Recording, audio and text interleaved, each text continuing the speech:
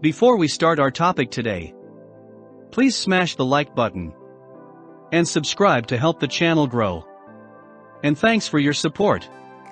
Incorruptible Saints explained, why can't their bodies decay? The Roman Catholic and Eastern Orthodox churches believe that the dead bodies of some of the saints remain miraculously incorruptible, that is, their bodies do not decay as the corpses of normal people would. Catholics claim that these saints' bodies are supernaturally preserved as a fulfillment of Psalm 16:10. Thou wilt not give thy Holy One to see corruption, Douay-Rheims Bible. Some of these incorruptible bodies of saints are on display in various churches and monasteries around the world. Invariably, the bodies are enshrined, and worshippers and pilgrims pay homage to the remains. There is a lengthy list of saints, including Saint Sylvan, Saint Teresa Margaret, and Saint Bernadette of Lourdes, who, after their deaths, were officially declared incorrupt by the Catholic Church, which means that their remains were showing little to no decomposition, or at least delayed decomposition. Of course, a slow rate of decay is not the same as miraculous incorruptibility. Decomposition of a body depends on some external and internal environmental factors, such as the amount of oxygen and moisture to which the corpse is exposed, the ambient temperature, and the presence of various bacteria.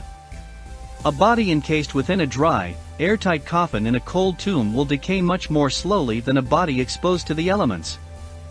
Nevertheless, every dead thing eventually decays, be it saint, snail, or snapdragon. The Roman Catholic Church knows this full well and takes great care to preserve the appearance of the dead saints they keep in their buildings. Many of the incorruptible bodies have been fitted with wax masks and hand coverings to hide the fact that decomposition has indeed been occurring. A pilgrim to Lourdes to see Saint Bernadette, for example, may as well be visiting a wax museum. The bodies declared incorrupt by the Catholic Church have indeed seemed to decompose more slowly than normal, even without the wax touch-ups. But again, slow decay is not necessarily miraculous.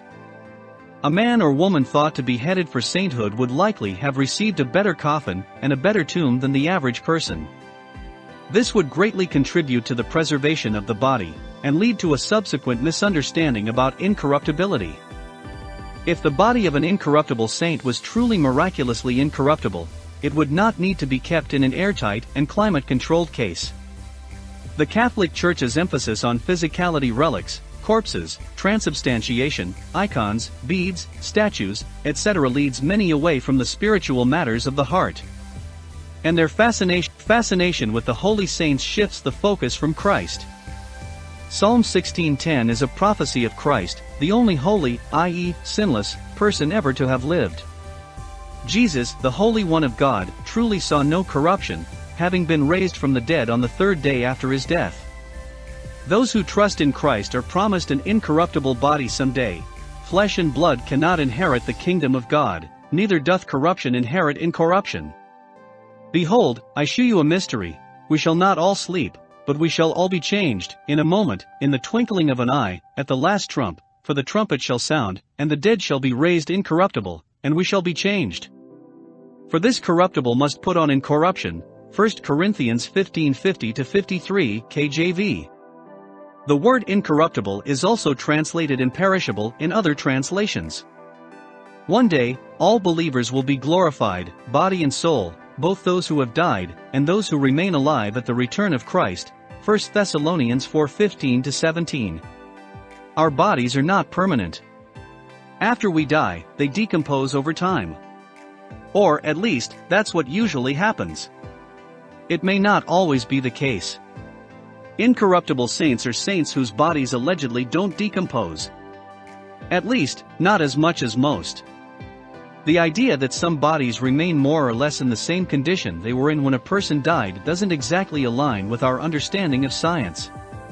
However, that doesn't change the fact that the bodies of some saints have remained relatively preserved long after we would have expected them to break down. Are you curious to know why? This guide will shed some light on the topic, explaining what incorruptibility is, what might explain it, and why many consider it to be a significant phenomenon. Why are some saints incorruptible? Early Catholics who discovered incorruptible saints first attributed their lack of decomposition to a miracle from God. Consider the example of Saint Zita. For centuries after her death, many Catholics urged the Church to make her a saint. To do so, the Church would first have to exhume the body. Saint Zita had been dead for nearly 300 years when this happened. However, her body was completely intact.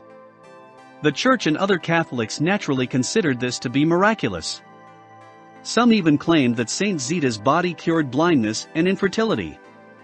We don't have to trust centuries-old claims to believe the basics of this story are true. Saint Zita's body remains on display in Basilica di San Frediano in Lucca, although the Church has since mummified it. In Catholicism. The previous section explained how Catholics long thought of incorruptibility as a miracle. To some degree, that is changing, at least as far as the Church's official stance is concerned. Starting about 30 years ago, the Vatican began re-examining the incorruptibles from a more scientific perspective. Specialists ranging from pathologists to radiologists helped the Church more clearly determine why the bodies of some saints resist decay. Their research indicates that many factors can explain this phenomenon. For instance, it's important to remember that many eventual saints also had plenty of followers in life, long before the Church canonized them. It appears that their followers mummified them in some instances. Researchers explain other cases by revealing how a combination of environmental factors helped to guard against decomposition. There are cases where researchers can't find any signs that humans were involved in preserving a body. That's not to say that Catholics no longer consider incorruptibility to be important. On the contrary, some explain that a miraculous event doesn't necessarily need to be an impossible event. They insist that God can perform miracles through natural means. The idea of incorruptibility actually ties in with major Catholic beliefs.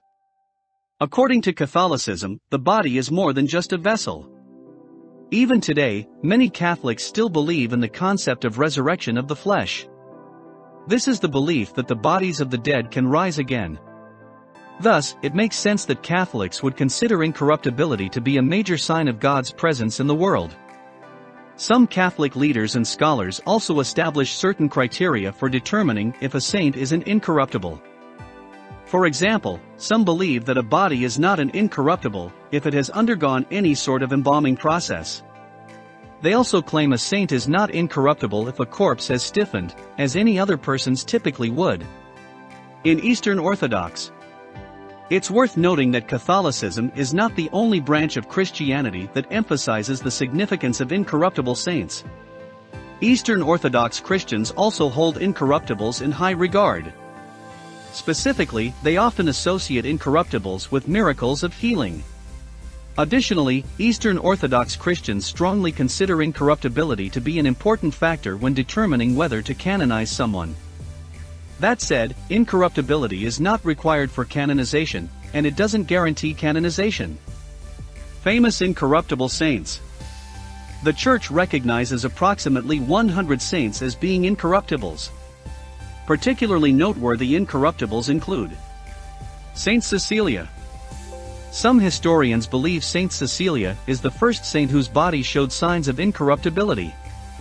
In fact, stories allege that Saint Cecilia demonstrated miraculous physical abilities even in life. Saint Cecilia was a young woman who remained a virgin despite being married. Over the course of her short life, she convinced her husband and others to convert to Catholicism. When Christian prosecutors demanded they renounce Catholicism, those converted by Saint Cecilia refused. The prosecutors killed them and arrested Saint Cecilia for burying them, as would be proper for a Catholic funeral. Saint Cecilia's captors also gave her the option to renounce her faith. Like the others, she refused. When her captors planned to execute her, they decided that because she was a young woman, they would attempt to do so with a less violent method than was common at the time. They locked her in her home's vapor bath assuming she would suffocate. This didn't happen. For an entire day and night, she endured without showing any signs of harm or major distress. This caused her captors to change their minds. They enlisted the help of an experienced executioner, but he also failed. Despite striking her neck with a sword 3 times, he was unable to behead her, and fled the scene. Saint Cecilia survived for 3 days and nights in this condition. She was wounded but managed to lie down and face the floor, with her fingers positioned to represent the Holy Trinity. Centuries later, Cardinal Sfondrato ordered the restoration of certain areas of the basilica where Saint Cecilia was buried. This required exhuming her body. Upon opening her casket, the cardinal found her body in the same position and state it was in when she died. Saint Edward the Confessor. Saint Edward the Confessor is another noteworthy incorruptible. His exhumation 36 years after his death astonished onlookers, who found his body to be completely incorrupt. However, Saint Edward is particularly significant because his body is the only body of a saint currently enshrined in Westminster Abbey. Saint Anthony of Padua. Saint Anthony of Padua is worth including in a list of famous incorruptibles, because his story reveals interesting details about how the Church treats this subject. When the Church exhumed his body 336 years after his death, most of it did show signs of corruption. However, Saint Anthony's tongue did not. The Church recognized this as a sign that his teachings were so perfect that the tongue which gave them voice could not decay. Incorruptible saints today. Again, many modern perspectives on incorruptible saints no longer reflect the same exact spiritual beliefs that previous generations held. Even Vatican officials consider the possibility that the incorruptibles may have remained incorrupt as a result of natural causes. Once again, they simply argue that God is responsible for those causes. In some cases, the Church has also covered the faces of incorruptibles in wax masks as they begin to decay. Some researchers point out that, even if someone is a saint, disturbing their coffin or casket can leave them vulnerable to corruption and decomposition. Regardless, many of the bodies of incorruptibles remain on display throughout the world. Devout believers visit them to see for themselves the phenomenon that has played such an important role in their faith. Where you can find them. Do you want to see an incorruptible too? If so, you have many options from which to choose. Although this isn't a comprehensive travel guide, the following points will help you better understand where you should go to see an incorruptible in person. In Europe, Italy, and Spain. Most incorruptible saints are located in Italian reliquaries and similar settings. For example, the Dominican Church of San Marco is home to the mummified remains of Saint Antoninus. They lie on display in a glass coffin. Saint Rita of Cassia is another remarkably preserved saint. Appropriately, her shrine is on display at the Basilica of Cassia in Cassia, Italy. Luckily, Italy isn't the only spot where you can view an incorruptible. The Cathedral of Seville in Spain houses the incorrupt body of Saint Ferdinand III. In Mexico. If you're traveling to Mexico, head to the Church of Saint Francis in Puebla. You'll find the permanent display of Blessed Sebastian of Aparicio. Although not technically a saint, his body is incorrupt, and he remains an important figure in Catholicism. In the U.S. You won't have much luck finding a genuine incorruptible in the U.S. However, the Maria Stein Shrine of Holy Relics, in Maria Stein, Ohio, does offer guests the opportunity to see the remains of Saint Victoria. Technically, she's not incorrupt, as her body is covered in wax. That said, covering parts of a body in wax has been a common practice with some actual incorruptibles. Seeing Saint Victoria is thus not very different from seeing another incorruptible. A mystery that transcends death. The phenomenon of incorruptibility continues to fascinate Catholics and Eastern Orthodox Christians throughout the world. Some believe their condition is simply a natural development that nevertheless represents God's work. Others believe them to be truly supernatural. Regardless, they serve as reminders that death comes to all, but you don't need to think of it as the end. Thank you for watching. See you again for another interesting facts and amazing stories, and also please like and subscribe.